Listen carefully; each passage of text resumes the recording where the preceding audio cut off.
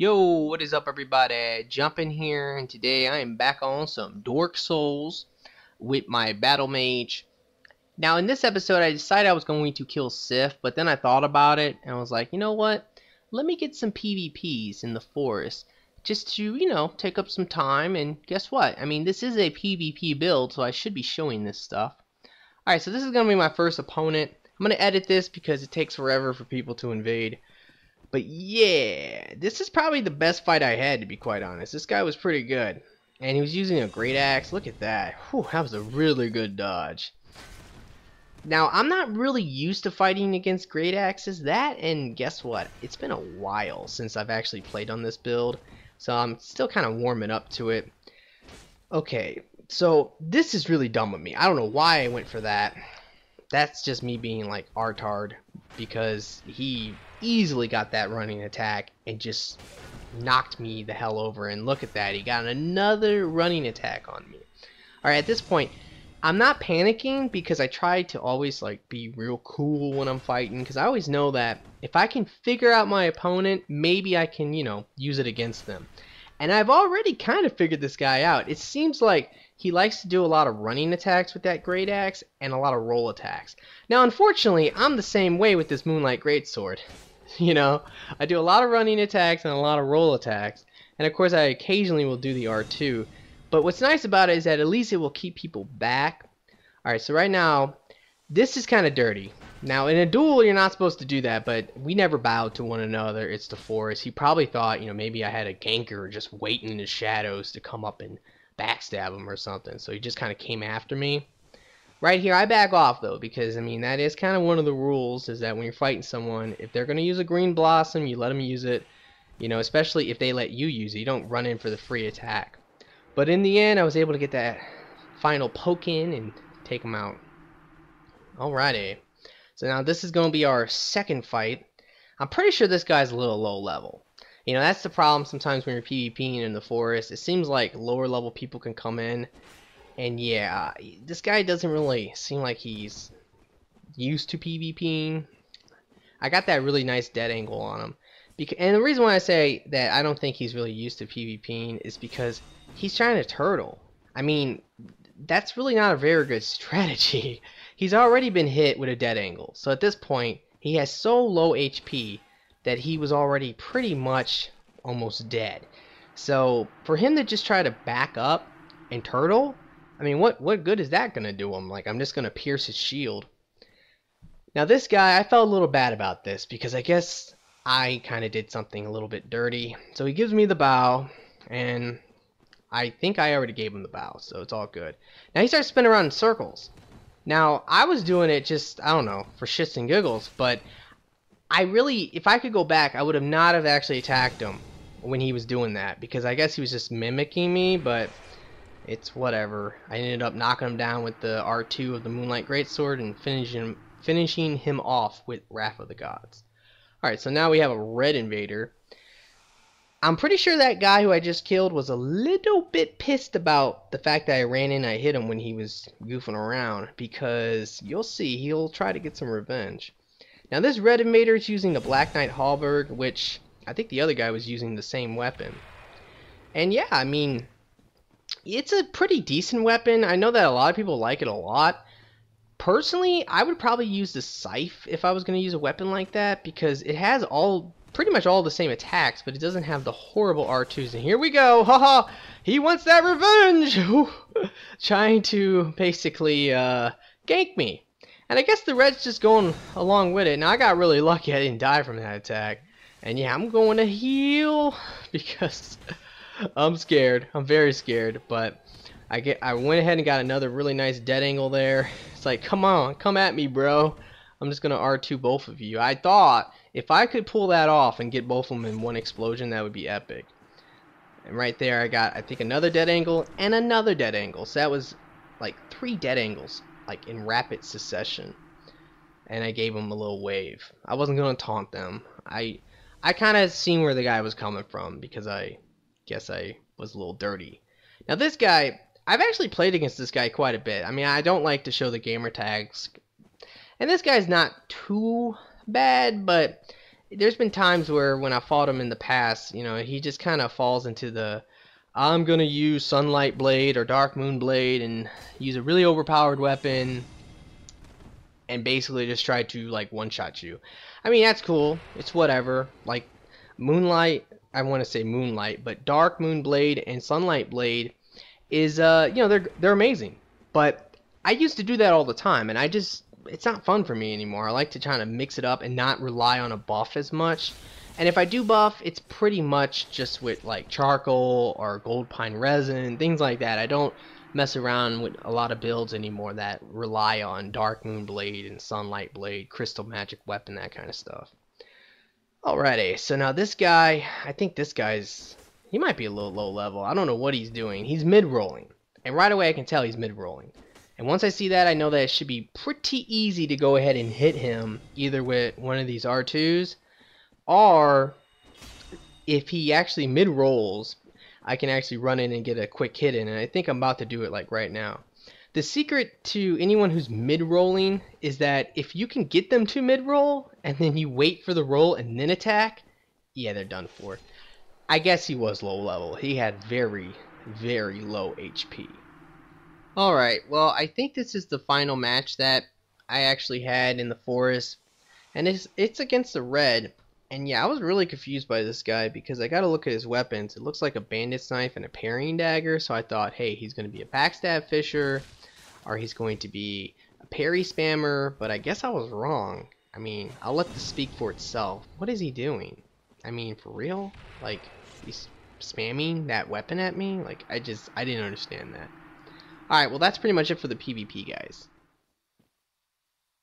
Yeah. Alright, so I did that on purpose so I would actually die. Because if you're going to come into the forest and you're actually trying to fight the boss, then yeah, you should be undead. Otherwise, you're going to have a shit ton of people trying to invade you and being annoying. Same thing if you're trying to join the Forest Covenant, you need to be undead. Otherwise, you'll never be able to join because there's always someone trying to join you. Kind of failed right there, trying to recover. Alright, but now let's go ahead and run through the forest. Now, because I've already been here, I've opened it, I've PvP'd here before, most of this is already done. But I will still show you a couple things in the forest that is, I guess, worth mentioning. Alright, the first thing is that these guys are actually pretty good for farming. Like, if you are not interested in trying to get souls from PvP, then the best thing to really do, I personally think, is to just farm these guys over and over and over again. On New Game, you can get, I think, 7,000 souls. And if you can kill these dudes quick, I mean, it's pretty worth it. I mean, 7,000 in probably like 20 seconds. And on New Game Plus, I'm pretty sure it's 3,000 a piece and then 2,000, so I think it's like 11. Oh yeah, fuck the Forest Covenant. What a fool we have! What a wretched fool we have! Yeah, shut up. That's right, what you gonna do about it? I don't know. I'm not really against the Forest Covenant. I don't like it all that much. I hate being a part of it because the forest is nothing but gankers, primarily. I would say most of the time there's a good chance you're going to get gankers. You can get the stone armor right there. Stone armor, I don't really think it's worth it. I mean, you have Havels for like the heaviest set. You have Giants, which can be upgraded and will give you the best defense. So if you're going to wear a heavy armor, just go along one of those two. Alright, so these mushrooms over here, yeah. These guys are dicks. Like, they hit really hard. So if you can actually use some range to take them out, that's not bad. If not, you can just pretty much just poke at them until they finally die. I think after like so much damage, they will like stagger. But yeah, the stagger is only for about 1 second, so keep that in mind. If they hit you, they will hit really hard. Yeah, there's a lot of gankers in the forest. Now, I don't really know why people gank. I guess maybe they aren't that good and they feel like the only way that they can play PvP and win is by ganking. That's a possibility. But I also think that, you know, what it could be is that the best way to really get souls, if you're trying to level up, is PvP. That is so true. So I think a lot of people gank just so that they can level up. They want the souls. And I don't know. I think that that's just wrong. Because honestly, there's a lot better ways of getting souls than ganking. I'll give you a great example. host a fight club. If you go to the Undead Burg and you try to host a fight club, now sometimes some jerk off might kill you, although you're trying to do a fight club. But if you host a fight club, most of the time people will go along with that, and you'll get way more souls doing that, and you don't even have to do anything. So if you're not very good at PvP and you just want to level up, I think that's the best option. Ganking, all you're going to get is hate mail, and I don't even know how people who gank feel good about themselves after doing it. I really don't. Alright, so this is where SIF is, and yeah, it's pretty epic. Freaking Artorias graveyard. I love all the swords, and of course you have his sword, which is freaking ginormous. Like, I don't understand that, because when you get the sword, it's not nearly that big, and Artorias himself wasn't that big. I don't know. This is definitely one of my favorite boss battles in the game, just because I think SIF is such a cool boss, but I really feel sorry for him. I mean, here's the thing that you have to understand. Although, yes, SIF attacks you and he's just trying to kill you, the reality is that he's really just trying to protect you. Or at least that's what people speculate. And the reason why they say that is because he knows what happened to Artorias. And of course, you also have the alternate cutscene if you have the DLC. If you haven't seen it, go look it up. But yeah, I mean, no matter what, he will attack you, and one of you has to die. And it sucks, but the truth of the matter is I think that he doesn't want you to be taken by the Abyss, just like his master Artorias was. Now this is a pretty epic boss battle. To be quite honest, SIF is really easy boss if you can learn the timing of his attacks. When he swings, if you roll, you will take no damage. Now at this point, I always feel so sorry for him when you get him this low. Look at him. Oh, poor puppy. It sucks, man. I wish they would have put something in the game to give you an option not to kill him. I think that a lot of people would be happy with that. I'm surprised they didn't do it for the Artorias DLC. They should have just made it so if you do the DLC, he gives you the ring. You don't have to fight him. But I hit him with the headshot, and I gave him a proper bow. And I'm going to pray for his soul. Poor little boy. Alright, well that's pretty much that fight. As you can see, it was actually really easy because I rolled through almost every single one of his attacks. I think he hit me once. Over here you can get the Hornet Ring. I hate that ring. I cannot stand the Hornet Ring. I really wish in Dark Souls 2 they do not add a ring like that. Alright guys, I guess I'll take this time real quick to just kind of go over my build and show you what I'm using exactly. Alright, so let's go ahead and get started. I'll show the equipment first.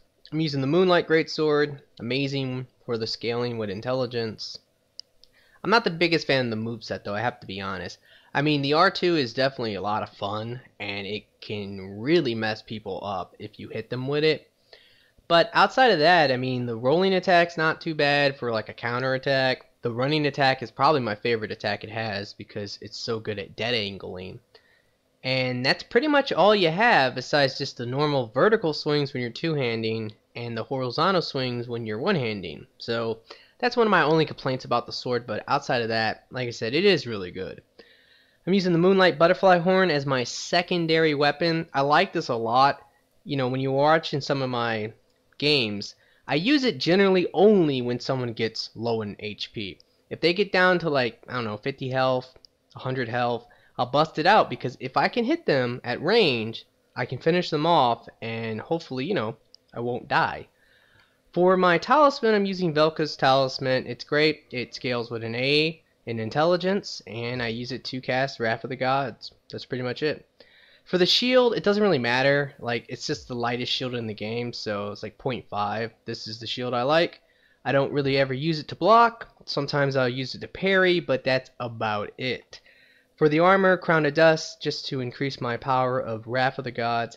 Only downside is that yes, it makes you weak to magic, but because a lot of times I use Great Magic Barrier, if I have a feeling someone's going to be casting magic, I'll just cast Great Magic Barrier, and that should protect me. For my armor, I'm using the Wanderer's Coat. I just think this is the coolest looking armor in the game, but that's my opinion.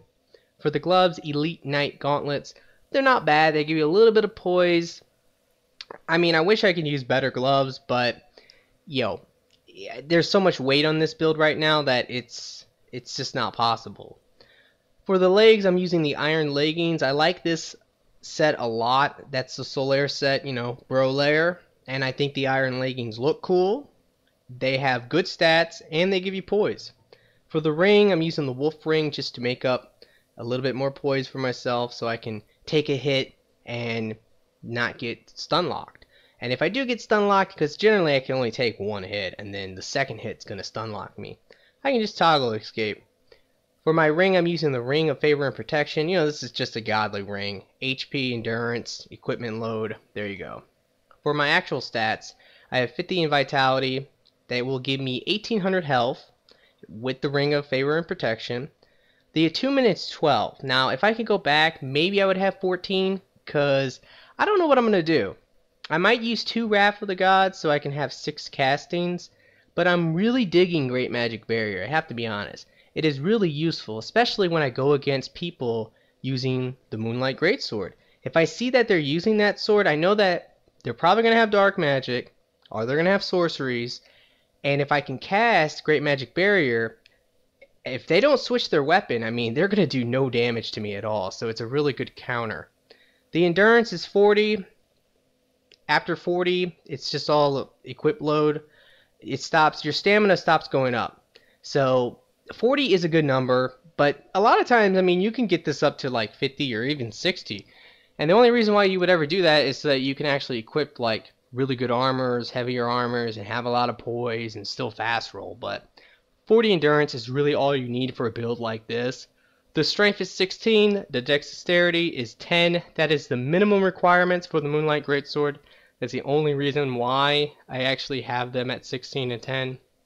Resistance is default. Never level up resistance in Dark Souls. In Dark Souls 2 now, resistance is going to be really important, or potentially important.